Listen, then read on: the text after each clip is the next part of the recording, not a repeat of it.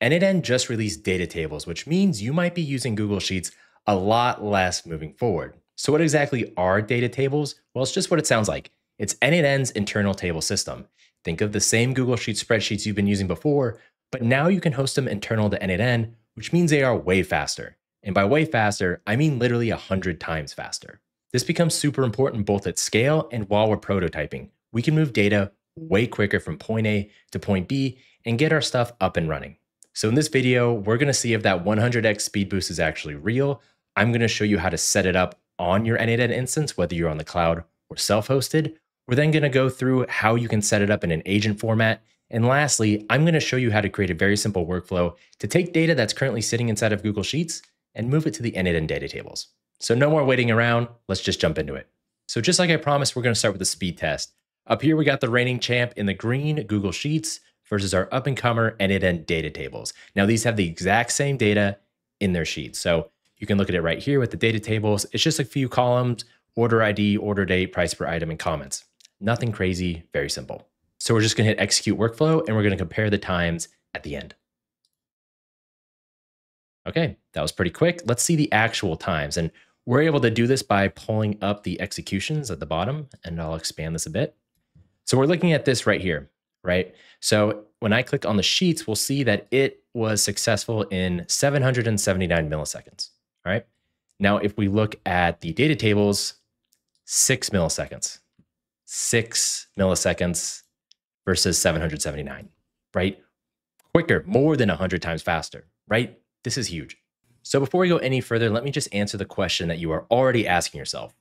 Is data tables really a replacement for Google Sheets? And the answer is, it depends, right? It depends on what sort of data you're using and in what manner. So if we're using data like this, where it's more simplistic, there's just a few types that we need, right? It's string, it's Boolean, it's date time, it's numbers.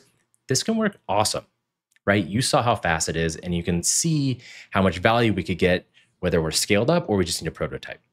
Now, if you're doing things in Sheets that are more like the Excel arena, like it's rather complicated, we have a lot of tables, like they're all talking to one another, Sheets is still going to be the winner there. But having this internal data tables as a tool in your back pocket is huge now. And so I think it's important to understand where that value lies.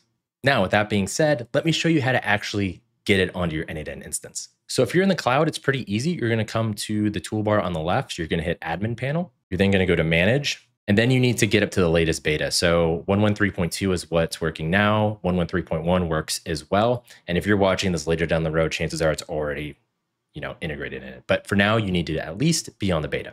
Now, if you're self-hosted, it's going to be a little more complicated because we need you to dive inside the terminal and we need to pull a specific n8n image from Docker. So once you're inside the terminal, the first thing we need to do is we need to edit our Docker compose file. If you look at here at the bottom of your screen, you'll see nano docker-compose.yaml. So do that, open it up. You're then going to scroll down and we need to add an environment variable.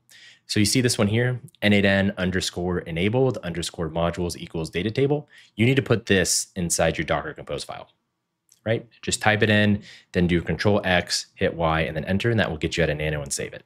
Next, we need to pull that specific beta image from Docker. So you're going to do docker pull n8nio/n8n:1.113.2. So again, right here at the bottom of the screen, you're just going to put that in there, hit enter. It's going to essentially download all the data. We're then going to do docker compose down, hit enter, and then you'll do docker compose up-d. Once you do that, you should be able to go back onto your n8n instance. It will show you on the 113 version, and you should then see the option to look at the data tables. Now, if for whatever reason it still isn't working and you're still on your old version, what you may need to do is go back into your Docker compose file and change your n8n image to the specific one that you just pulled, right? That beta image. So it says image n8nio/n8n:1113.2, right? This is us telling it, hey, don't use the latest version that you have downloaded, the latest. I want you to use a specific beta version. Understand that when a new version comes out, you'll need to change this. So once you do that, when you come back into n8n, you should see this up top, which says data tables. And it's as simple as creating a data table. So I just hit the little arrow over here, go to create data table, call it whatever I want. And here we are, right? So every table starts with ID created at and updated at. And it's as simple as just adding columns, right? So you see it over here on the top right, you just enter your column name, and then you have your different types. So string, number, Boolean, and then date time.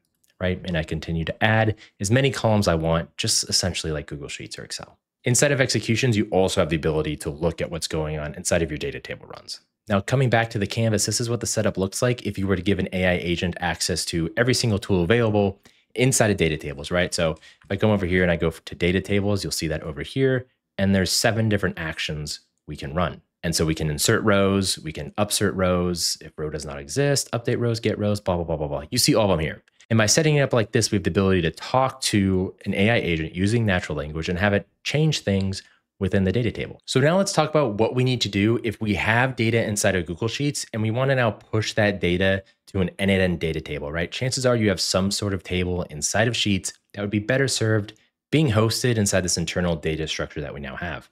How do we do that? Well, it's really simple. You're just going to create a basic workflow that looks like this, right? We're just going to get the rows in that particular sheet, and then we're going to insert those rows into that new data table we've created with a couple caveats. So let's say I wanted to take the data that was here in this sheet and push it to n8n. You'll see it has 4 headers: order ID, order date, price per item, and comments. What I need to do is I now need to create a table with these exact same headers. So I'm going to go into n8n. We're going to go into our new test, and then I'm just going to create those. So all I did is I went up here to add column on the top right and then put in order ID, order date, price per item, and comments. Then I'm going to go back to that workflow. And if I click inside here, I'm just going to put it to test 1. We'll refresh this, and you can see the 4 columns I want to map data to. So what am I going to do? I'll take order ID, map it there, order date, price per item, and comments. From there, all I have to do is execute the step, and it pushes all the items to that table. So if we refresh the table, we see it's all inside of here. It's that easy. Now, let's imagine you were dealing though with some sort of data and you're getting errors when it came to the data structure. Understand that you could always do something like a set fields node, and we could convert everything to a string if we needed to. So let's say for whatever reason, order ID, for example, it was set to some weird value inside of Google Sheets, and the n8n data table was giving you an error because of the value.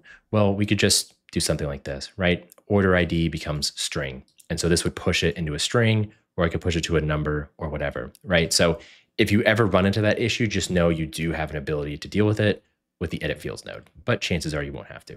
So that's going to do it for this video. We really quickly ran through the n8n data tables, and hopefully now you are starting to get an understanding of where this is a Google Sheets killer, right? It doesn't always replace Google Sheets, but there are a lot of instances where it does.